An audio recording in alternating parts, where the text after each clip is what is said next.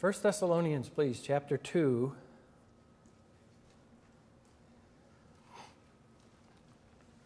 First Thessalonians chapter 2, we're going to look at verses 10, 11, and 12. And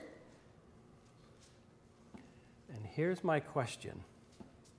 What is our highest goal in life as believers? To glorify God. To glorify God is our highest goal in life as believers. My next question is this: how attentive are we to this goal? Do we have room to grow in our attentiveness? What am I hearing over there? Oh, yes. Amen. Amen.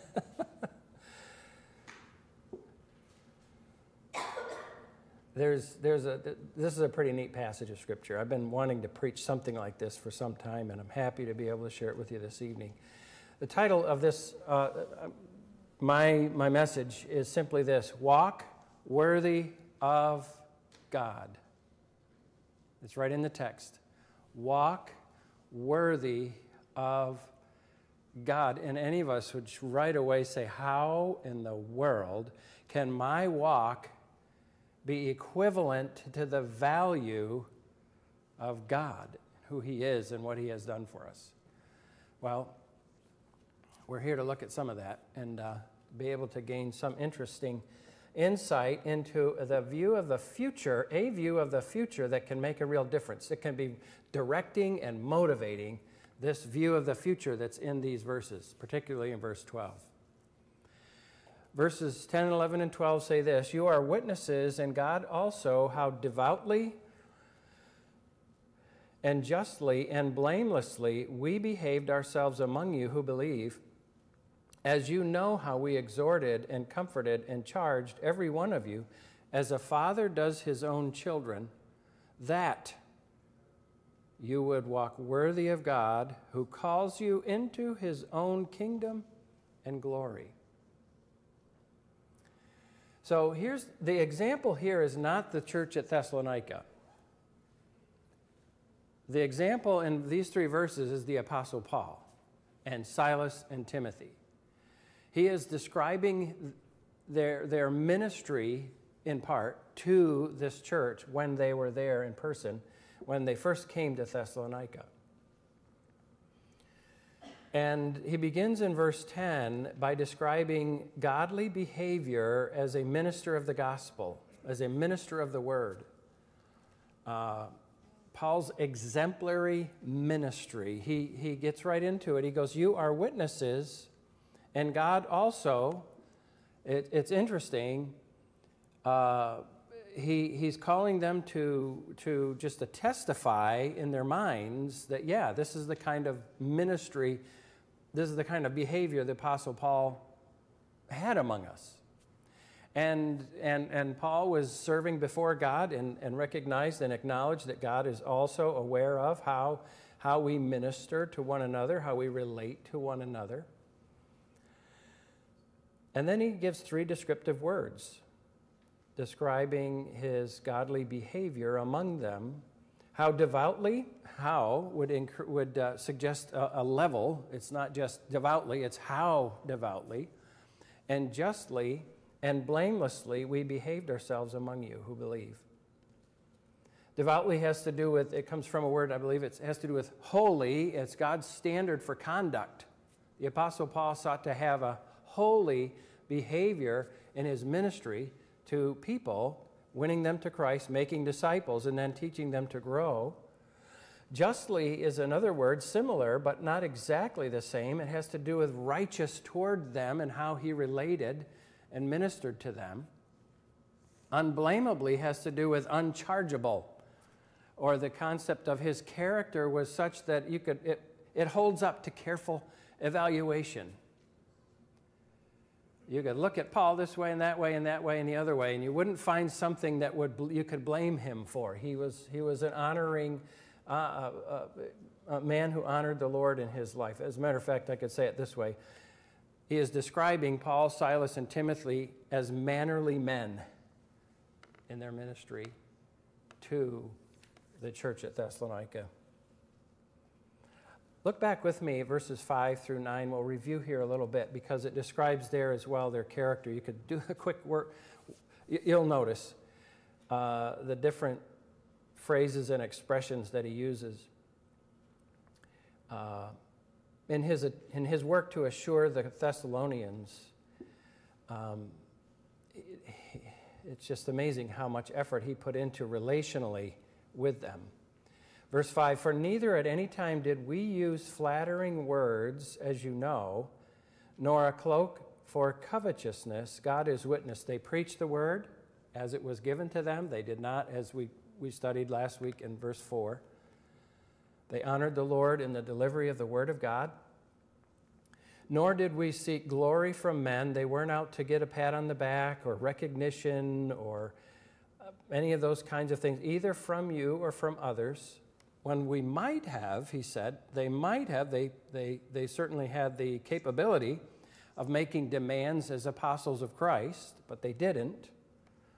Instead, he says, but we were gentle. He's describing his exemplary ministry and the way he carried about himself in the church at Thessalonica. We were gentle among you, just as a nursing mother cherishes her own children. Don't forget this, please. How can we be gentle toward each other? How can we be caring toward each other? And in this way, with this illustration that he gave. And then he says, so affectionately longing for you.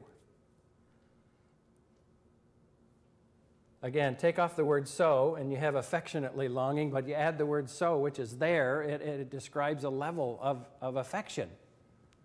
It adds to the concept of what he's conveying here.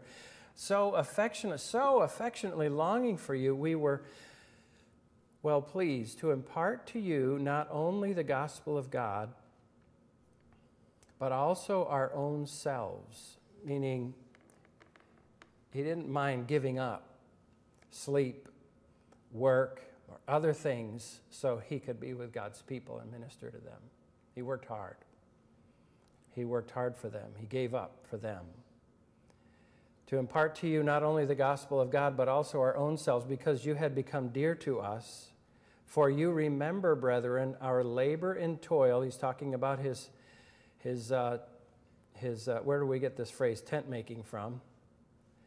For laboring night and day, that we might not be a burden to any of you. He didn't want to have to depend on them and cause that to be a burden to them, provide his daily needs. He said, we preach to you the gospel of God. What a loving description of a minister of the word, and how they saw that, experienced that, and God did as well, of course. You know, it's the proper behavior is a biblical requirement, isn't it? But what else is it? It's a very appealing and winsome behavior. It's very appealing and winsome behavior. It's Christ-like. And it's a demonstration. What he is talking about, essentially, there is the character of Christ that God had developed in him. Remember what he was before he got saved? He was a zealous Pharisee who was headed to Damascus to find other Christians to drag into prison or to find a way to destroy them or kill them. What a change God made in this man's life, to be loving of Jew and Gentile in beautiful ways described there. His behavior is exemplary. It's appealing, it's winsome. And for us, as we minister, whether it's in a life group or a disciple group or preaching, teaching in other ways, there's an example for us to follow. Here's witnessing, sharing Christ with people and seeking to see them get saved. There's this winsome appeal, this character of God that's godly and appropriate, and that we would serve with this same kind of love and care for other people. Isn't it nice when somebody's kind to you? I mean, it makes an impression, doesn't it? And how we can be that way over and over, more and more by the grace of God to each other and to others that we know, that we meet, that we minister to. What an example. And then he had this father-like teaching in verse 11, not to be confused with people in churches, supposed churches, religions, false ones, that are called father. Not confusing that at all here. He talked about one end of the spectrum of his care is as gentle as a nursing mom. Now he's over here talking about how he taught them as a father. And you know, verse 11, as you know, how we exhorted and comforted and charged every one of you as a father does his own children. Notice the phrase, every one of you received this kind of treatment, this kind of teaching, as a father does who? His own children. Not somebody else's, his own.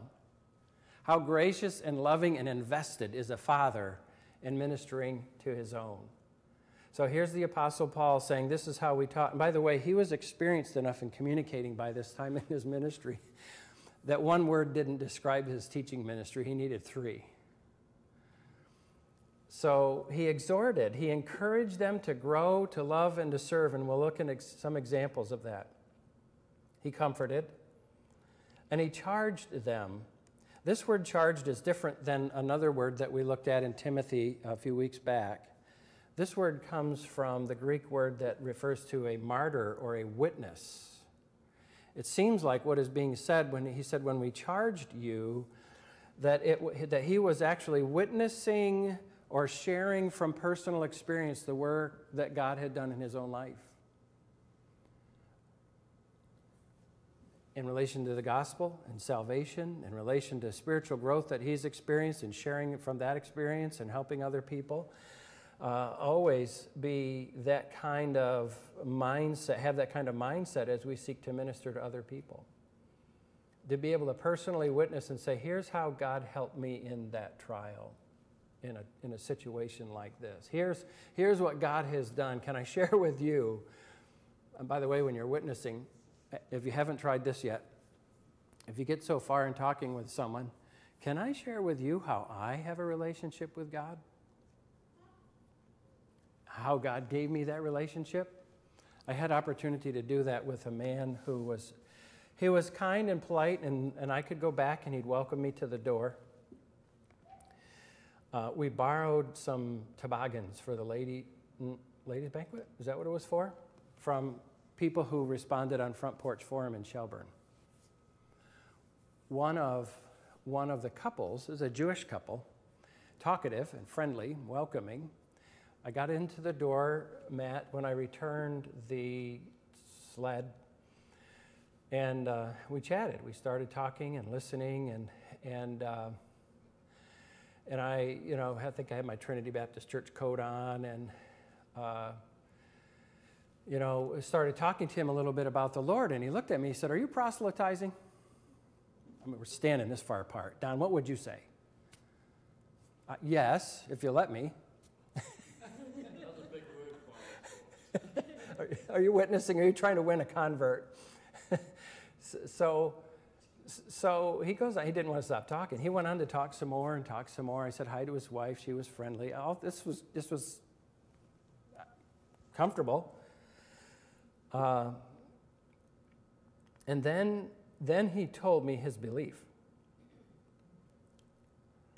which is, in a nutshell, is it's really rough out there, but it's going to get better in the world. It's going to get better and will be better when it gets better, and everything's going to be okay.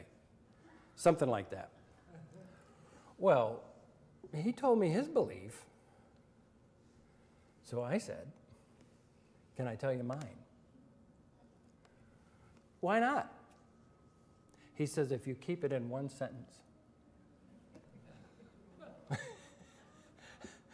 I started thinking a little, then I started talking, and I couldn't make the sentence as long as I wanted, but I got it out. Friends, love people. If it's in their doorstep, on their doorstep, on their doormat, if it's at the store that you go to, if it's your neighbor, if you buy maple syrup from them. Love people. Be warm-hearted and mannerly if you're a man. You know, kind, and as our Lord certainly was. And here, as we see the Apostle Paul just beaming with relationship skills and abilities that were just marvelous and beautiful. He had the tools for teaching, exhorted, comforted, and charged. His tone was exemplary. His style, his attitude just seems very appealing. And it is, isn't it? Pastor would agree, I'm sure. It's an amazing privilege to bring God's word to God's people. It's not our doing. It's his calling, and we simply strive to share what we're learning and encourage other people. Now, let me ask you this. With this godly behavior and this father-like teaching, what was his message? It begins with the word "that" in verse 12. That you would walk worthy of God, who calls you into his own kingdom and glory. Father-like teaching, exemplary behavior. Let me try to explain this verse as well as I can. I'm learning as I go, but delighted to share what I'm learning. That is an indicator of a strong, it's a connecting word that shows reason, purpose. It really is the goal. It shows what the content was, not the content, but the goal of his teaching. That you would walk worthy of God, who calls you into his own kingdom and glory. So the word calls is in the present tense. Calls, happening now. All right? There is another call that we've received. So Ephesians 4:1, walk worthy of the calling to which you've been called, walk worthy of that, the vocation to which you have been called in the Old King James, and that was calling to salvation. This is a different call. That call happened in the past. This call is ongoing. What is it when you call somebody? If you're not just talking, but you want them to come to you, you're asking them to come to you, right? If you're saying, hey, of a mother, is Conrad walking yet? Your little one walking yet? Almost. It won't be long, you'll be calling him. Come here now. No, come back here. You're wanting him to be where you are for good reason. Wait till he gets under a coat rack at the store and you can't find him. That happened to me. That's not fun. But you call so they'll come to you. God is calling us into his kingdom. The millennial kingdom. He's calling us. 1 Thessalonians 2:12. He's calling us. When we say kingdom, there's a lot of talk and discussion about it. I take it very straightforward. It was prophesied in the Old Testament in many ways to be a literal kingdom with the Lord Jesus Christ ruling from Jerusalem. And the peace on this planet is described in remarkable ways. Satan will be bound for 1,000 years. There's going to be, the animals will be fine. Children can be safe around what today are harmless creatures. And on and on and on, the peace on earth, goodwill toward men, the millennial kingdom. We understand that to be coming, and we'll study this more when we get to it in Thessalonians, that the next event on God's calendar is the rapture of the church, where the Lord Jesus comes in the clouds, not to earth, but in the clouds, and he gathers up those who are dead in Christ, changes our body and their body, and it takes us home to be with him, and so shall we ever be with the Lord. The next time period is 7 years long, the tribulation, where a lot of God's judgment will happen, and the end result, in part, is that there will be a remnant of believing Israel that will be influenced by 144,000 Jews, believers, to welcome their Messiah for the first time as a nation. At his second coming, when he comes and lands on the Mount of Olives, and will bring judgment and clean house and establish his kingdom for 1,000 years. It's amazing. It's as close as 7 years from today. Why did the Lord Jesus say and pray, thy kingdom come, thy will be done on earth as it is in heaven? You know what I like? There's so much about the millennial kingdom. It lasts a lot longer than 4 years with a good president. It lasts 1,000 years with an awesome God. God is calling us.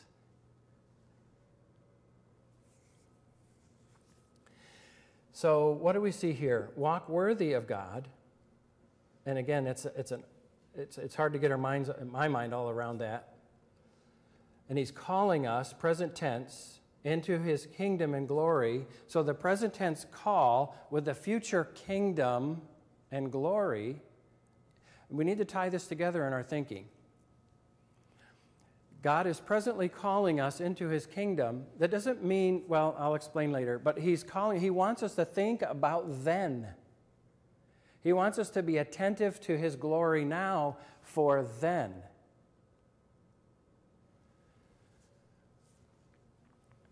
It's tough to endure trials. But this is what the church at Thessalonica was very exemplary again at doing, they endured well.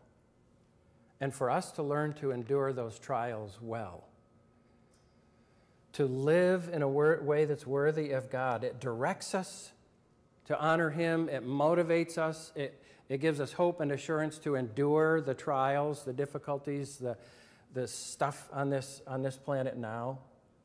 Would you say with me, would you agree that walking worthy of God is a lot to live up to? We try to live up to our family name. We try to honor, and not do something that embarrasses our family. We try to live up to our church's reputation, but to live up to and be worthy of God is, we need to avoid sin. We need to be loving. We need to be faithful. We need to be hopeful. All of the things that we've already seen. I've shared already that Ephesians 4:1, it explains, let's go there briefly. Ephesians 4:1 is another worthy call to walking worthy. Ephesians 4:1, I therefore, the prisoner of the Lord, beseech you or urge you to walk worthy of the calling which you are called. And I believe that calling is referred to in chapters 1, 2, and 3 as the salvation that God has saved us with.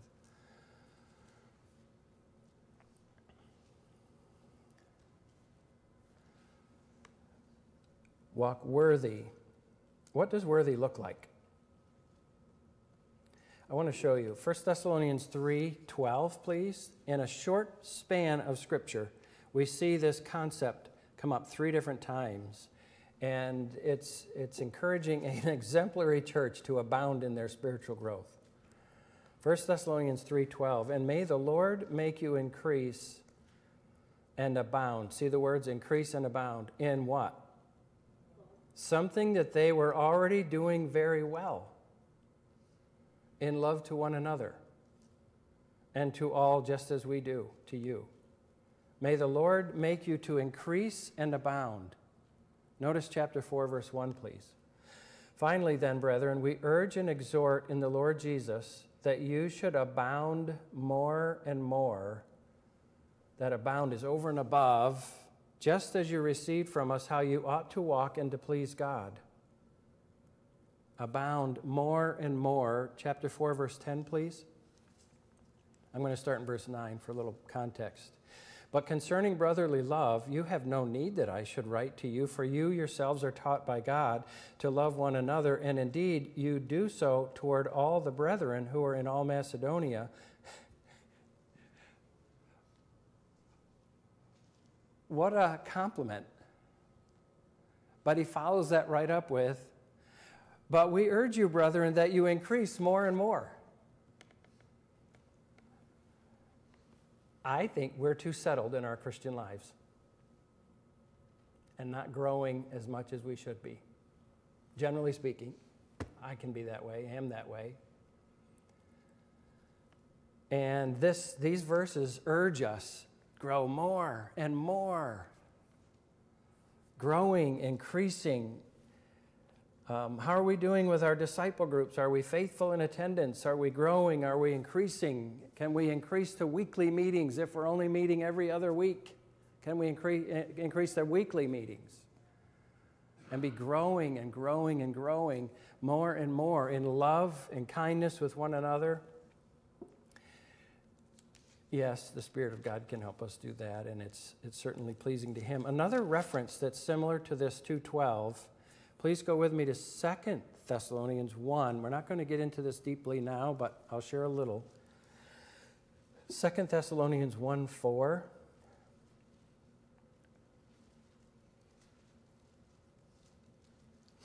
So that we ourselves boast of you among the churches of God for your patience. Now, this is after some time, second letter. They're still practicing, developing, and growing as Christians some of the same virtues, patience, and faith in your persecutions and tribulations that you endure. Think with me through this, which is manifest evidence of the righteous judgment of God. They are enduring persecutions and tribulations. Keep the word endure in your mind a minute. Which is the manifest evidence of the righteous judgment of God, that you may be counted worthy of the kingdom of God. Enduring well and worthy of the kingdom of God kind of go together. How we're serving today will give us greater opportunity to serve then. How we're serving today will give us greater opportunity to serve then. This is not how we enter the kingdom. We enter the kingdom by being born again. Go to John 3 for that. But the opportunity to serve in a greater capacity can be developed here as we endure well today.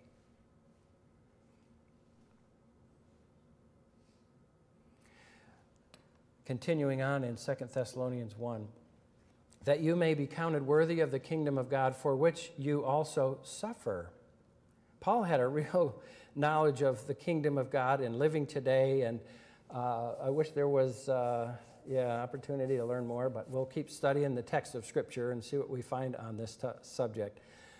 Can't speak to Paul right now, so we'll just have to get by. But verse 6, since it is a righteous thing with God to repay with tribulation those who trouble you, and give you who are troubled rest with us when the Lord Jesus is revealed from heaven. In other words, we're going to have rest when Jesus is revealed from heaven. Is this the rapture or the second coming? When he comes with his mighty angels? Second coming. After the rapture, 7 years later. That's going to be rest, serving, and it goes on to talk about how he's going to take vengeance and so on. But jump to verse 11, please. Therefore, we also pray always for you that our God would count you worthy of his calling. He says that twice in this chapter, that we would be worthy of his calling. He's calling us today into the kingdom, and the concept is that we would be worthy of that. What is that talking about? What is this worthiness? What is going on? 2 Timothy 2, please. I'm putting together what I could find here close by and delight to share with you. 2 Timothy 2:10. Therefore I endure, here's our word, endure all things for the sake of the elect. Who is the elect? That they also may obtain salvation. It's people who are going to be saved. That they may also obtain the salvation which is in Christ Jesus with eternal glory. Then he says this is a faithful saying. We understand that it's God's word, but he makes that statement. This is a faithful saying. If we died with him, we shall also live with him. How many of us as believers have died with Christ? That's part of being saved. We died spiritually with Christ. We're united with him. Baptism indicates that. We're died to self and brought up out of the waters of baptism to live in newness of life. Verse 12, if we endure, we shall also what? What? Have you seen this before? We shall also reign with him. Friends, I'd like to try to put it together briefly. God is calling us to a greater opportunity to serve him with a greater potential of glorifying him than we could ever imagine here on this earth. This is not about how we get into the kingdom. This is about how we get to serve in the kingdom. Worthy today, greater opportunity then. If we sit, don't do much, come now, come then, aren't really growing in our personal lives, we won't have the same opportunity to glorify God, to honor him in the millennial kingdom for 1,000 years. What God is doing is, come on, live for him, honor him, obey him, serve him, grow and love more and more and more, so that we can have so much greater an opportunity. It seems to me that's what this is describing. Perhaps it's at the judgment seat of Christ where rewards will be given out, crowns and other reward opportunities. Perhaps it's then that that believers will be rewarded for their faithful service and endurance here to serve God in greater capacity than we could ever imagine. That should motivate us a little, don't you think? That should draw our attention to the future, to walk worthy of God. We're born again to enter, but we can be given greater opportunity if we serve in a worthy way here. You want to see another verse? I debated whether to go there. 2 Peter. Some of you have probably seen this.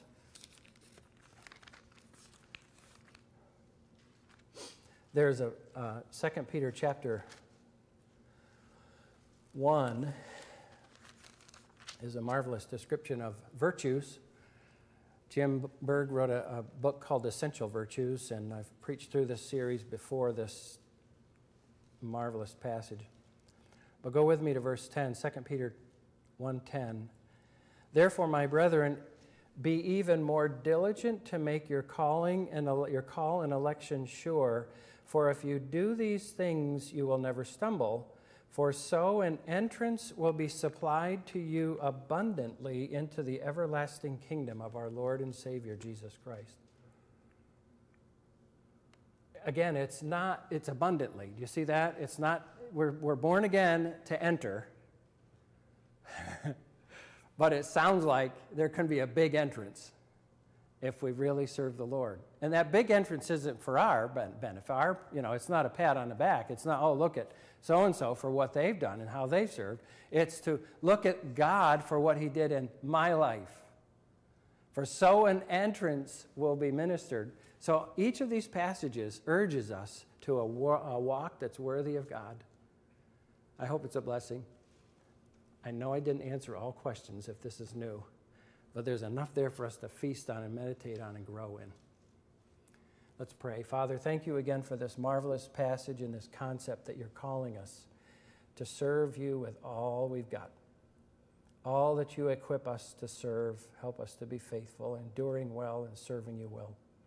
We thank you for the prospect and the promise of being able to enter your kingdom, first of all, but then also to be able to serve you in a way that seems to be described here as above and beyond anything we could imagine. Father, to be able to bring glory to your name on a multiplied level from what we can experience here would be awesome. Please make that happen for more and more. Thank you in Jesus' name. Amen.